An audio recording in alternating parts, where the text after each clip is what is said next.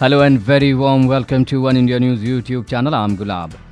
Former Sri Lankan captain Kumar Sangakkara has hailed Pakistan's opening batsman Fakhar Zaman and pacer Mohammad Amir's heroic performance in their victory over India in the Champions Trophy final.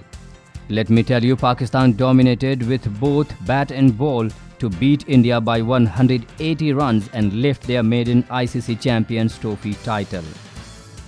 Fakhar slammed 114 runs or 106 balls to help Pakistan post a formidable total of 338 for 6. His innings consisted of 12 boundaries and 3 sixes. Amir then smashed away the Indian top-order batsman with a superb opening spell of 6 overs, during which he made a 3-wicket haul, conceding only 16 runs. If captain Sarfaraz Ahmed had come in earlier instead of Imad Wasim to lead the final charge, perhaps the total would have even gone beyond 350, Sangakkara said, describing the heroics of Fakhar's batting.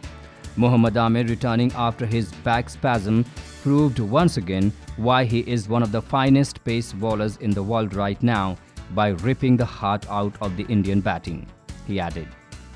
Sangakkara also said that India's chase was off colour right from the start and felt that the Indian batsmen played on the back foot. India was a bit lacklustre in their chase once Kohli was dismissed. Yuvraj Singh seemed timid and slow, hanging back to the fast bowlers as if expecting every delivery to be a bouncer and only showing intent to the slower spinners, he said.